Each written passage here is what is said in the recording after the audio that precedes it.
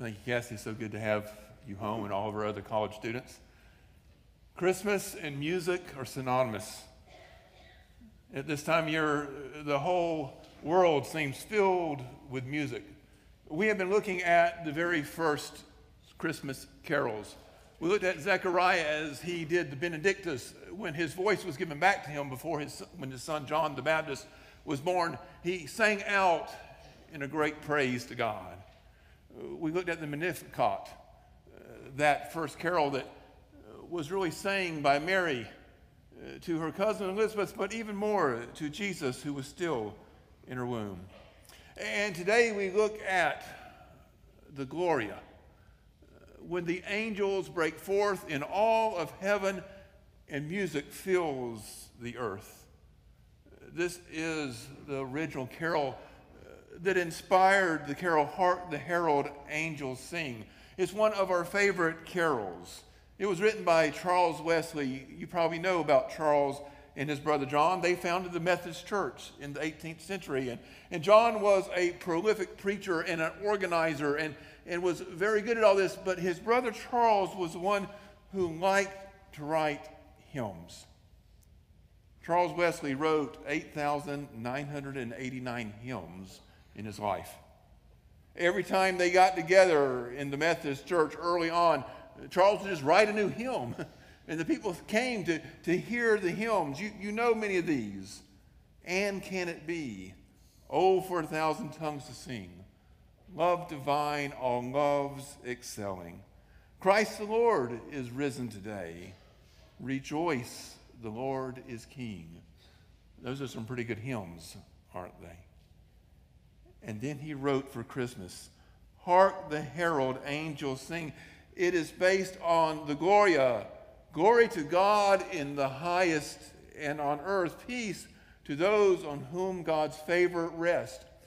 Charles wanted to capture what the angels were saying so that we could sing like the angels did. And he chose those words very carefully, for he was a linguist as well as a theologian. He wanted things to be just right. But Charles had a friend whose name was George Whitefield.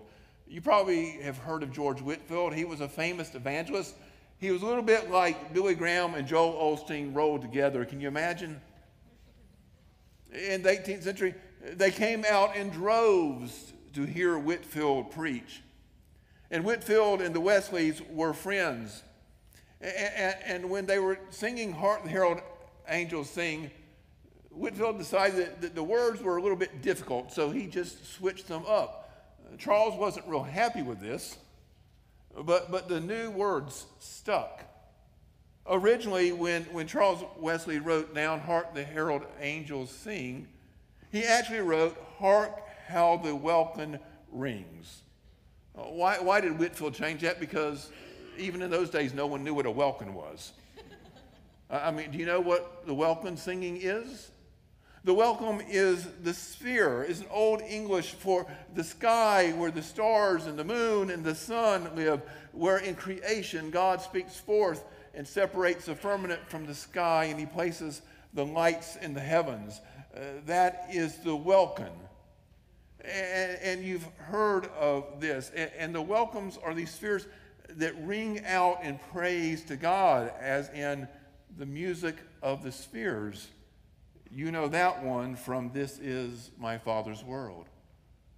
You see, what Charles wanted was to capture not just that the angels sang, but all of glory, all of creation, all of the stars and the moon, everything shouted forth praise to God.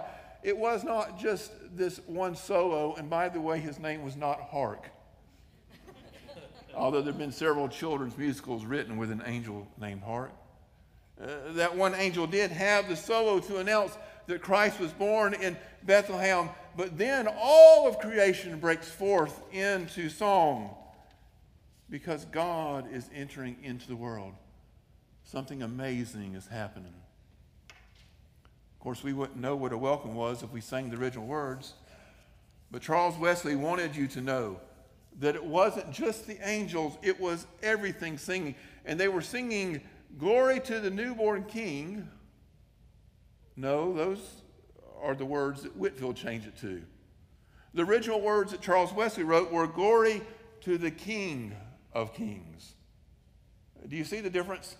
Again, Whitefield wanted to capture that this king was a newborn. He wanted to have this wonderful picture of Jesus in a manger. And it is a beautiful picture. And those words, "glory to the newborn king," sound beautiful. Yet Charles Wesley said, "Glory to the King of Kings" in the original lyrics. His emphasis was not upon the birth, but upon who was being born. That this one in the manger may be a baby, but he is the King of Kings. He is the Christ, the one who has been promised, the king that will rule forever. So Charles Wesley talked about this welcome ringing, and talked about this baby who was now the king that would rule forever. For today in the town of David, a Savior has been born to you. He is the Messiah, Christ the Lord.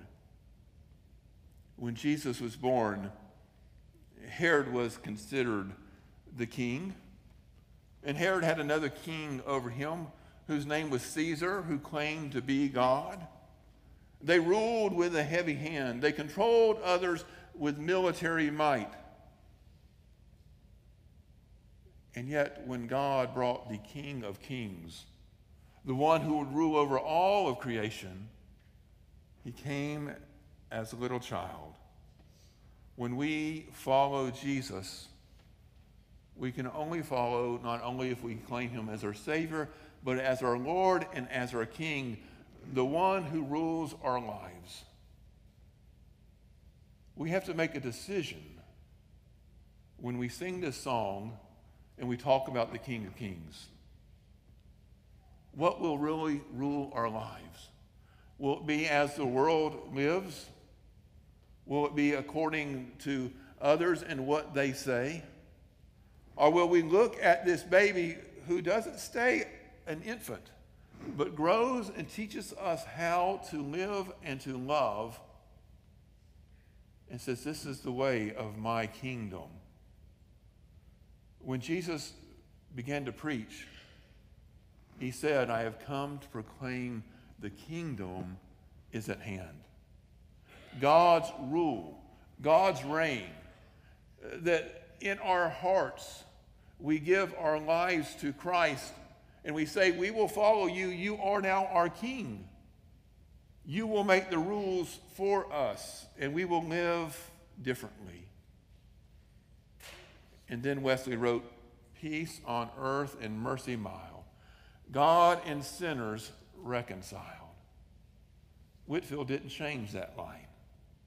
It was just too good. It captured what they both wanted to capture, that this peace would come upon earth. Not like the rulers, like the Romans who were over most things that day, who brought a peace but brought it with a heavy hand.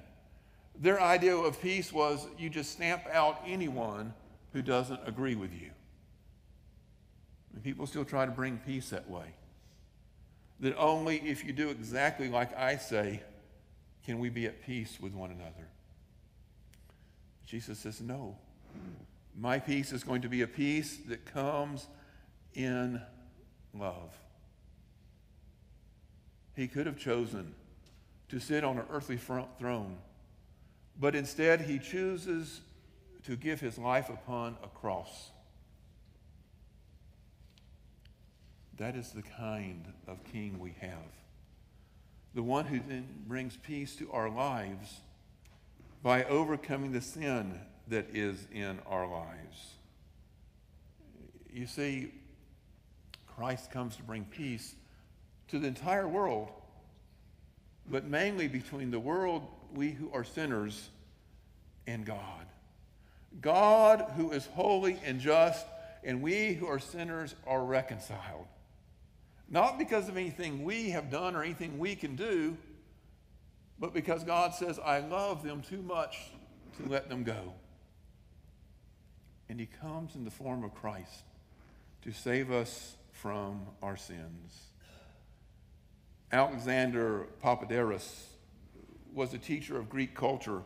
He was a politician, a philosopher, a very brilliant man. He founded a center for peacemaking on the island of Crete, where the Cretans and the Germans had fought tough battles during World War II, where he was a child during those years. There was a mass grave right beside where he built his center for peace. When he talked about this whole concept of peacemaking after the Second World War, how to bring people who had been at war with each other, who had killed each other, how can we now come together? He told a story of when he was young. He found a piece of a mirror. It was off of a German motorcycle that had wrecked, and it was broken, but he took the largest piece, and he began to rub it on a rock that he might make it where it wouldn't cut himself, and he rubbed the edges down. And then he found that he could take that mirror and he could point it at different objects, and the sun would catch the light. And he could flash that mirror around. At first it was just fun just to flash it on the side of buildings, those kind of things. But then he came up with a game. The game was, could he get the sun's light into the darkest crevices? He would go to caves and he would shine the light in the caves, or he would go by a house, and underneath the house he would shine the light down under the house. Anywhere there was darkness, he played this game to shine light into the dark places. It was just a game when he was a child, but when he grew up, he said he began to realize that this was his life's calling, to shine the light not of the Son, S-U-N, but of the Son, S-O-N, Jesus the Christ, into the darkness of the world. To shine that holy light and to bring peace to those who walk in darkness. And then we hear the hymn again. Joyful all ye nations rise. Join the triumph of the skies. In the Gloria, the entire universe is singing and calling us to sing with them. The skies are singing in praise.